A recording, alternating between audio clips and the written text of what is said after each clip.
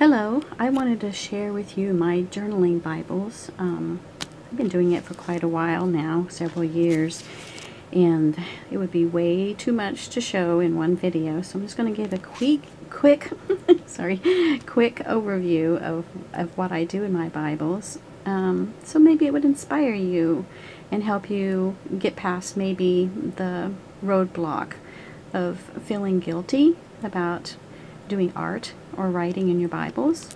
There are several ways that you can do this and enjoy God's Word in an artistic way without, damaging your pages or making it to where you can't read it. Anyway, this is my old, very old Bible. You can see that I have it got stickers on it and have it covered in some contact paper. Usually I had a lot of bookmarks that were always falling out, so taping things in, drawing straight in my Bible really kind of improved on that.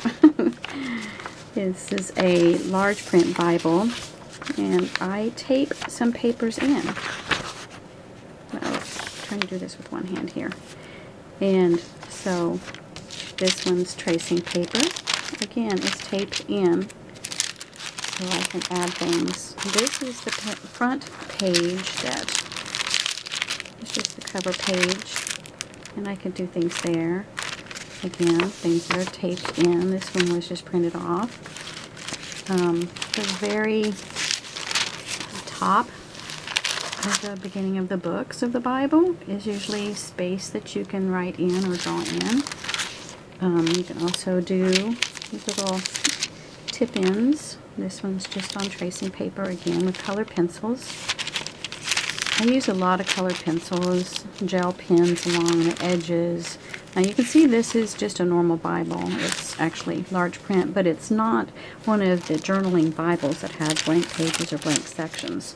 So I used a lot of tip-outs and tip-ins, things like that, to be able to do some art in my Bible that go along with the passage nearest where I've tipped those in. I've also put little tags in here of my own. Made some and put them in, taped them in there.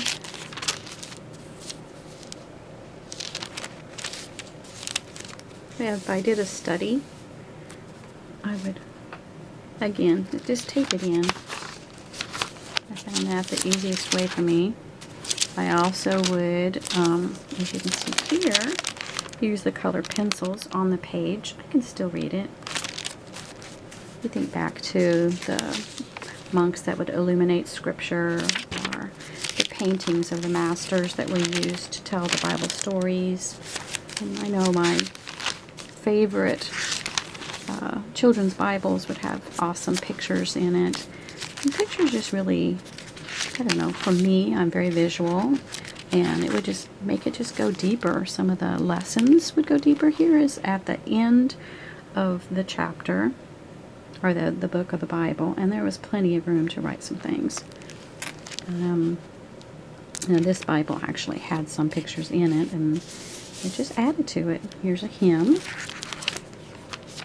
and I don't know, really enjoy doing this. It helps me to internalize deeper the Word of God. Sometimes I'll come back to pages and read the things that were echoing to me at the time, and sometimes a new lesson will pop out and I'll journal some more, or it'll just help me to see how far I've come in my own personal growth, or things that I was dealing with, prayers that were answered, etc. Anyway, this is just a normal King James large print Bible, and you can see I have a lot of things I've just printed off. Here's something that was kind of commemorative of when my mother passed away, is remembering that the grave really was just her doorway into heaven. And so some of this is just really personal. Sometimes I use just stickers and things like that. This one again is tracing paper. I find that tracing paper is light enough that it doesn't make it bulk up too much in your Bible, but honestly, the spine on this thing is just falling apart. This is still my church Bible. I use this one to carry to church, and because it is large print, and I have probably a dozen Bibles in my home, so I can use other versions, and if some word does happen to get a splotch on it and I can't read it, I have other versions that I can read. And I hope you can see that there's just a lot that you can do that's just artistic. Here's some mixed media sort of stuff from magazines. And anyway, so that one was that one. Then I got as a gift from my son and daughter-in-law. It's really beautiful journaling Bible. It has sections on the top, on the side, that has lines where you can write. And I often will do a little bit of journaling.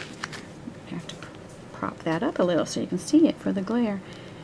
And I put tabs and washi tape along the edges, and I use those side panels to do my art in for the most part.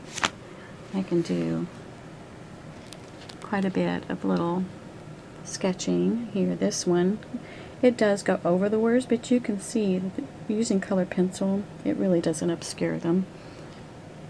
And as I'm reading through, I can use my really cheap watercolors. They just lay on the top and they don't, you know, go through to the back and bleed through.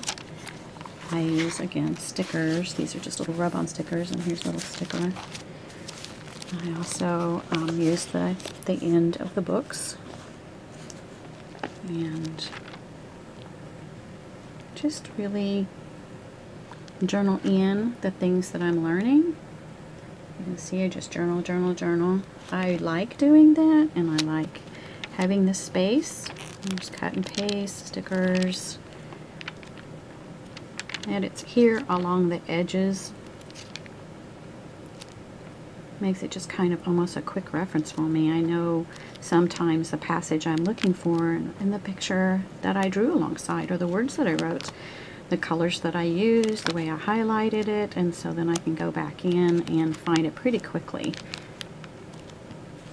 For a visual person, I think this is really important to be able to do.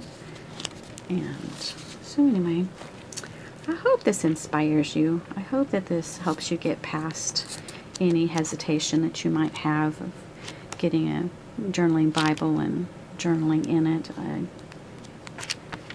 I find it very, I don't know, intimate. Spend this time with God and dig into His Word in this way. So, anyway, I hope you're encouraged, and be blessed, my friend. Go ahead and dig into His Word any way that you feel that He is leading you. Goodbye. Have a great day.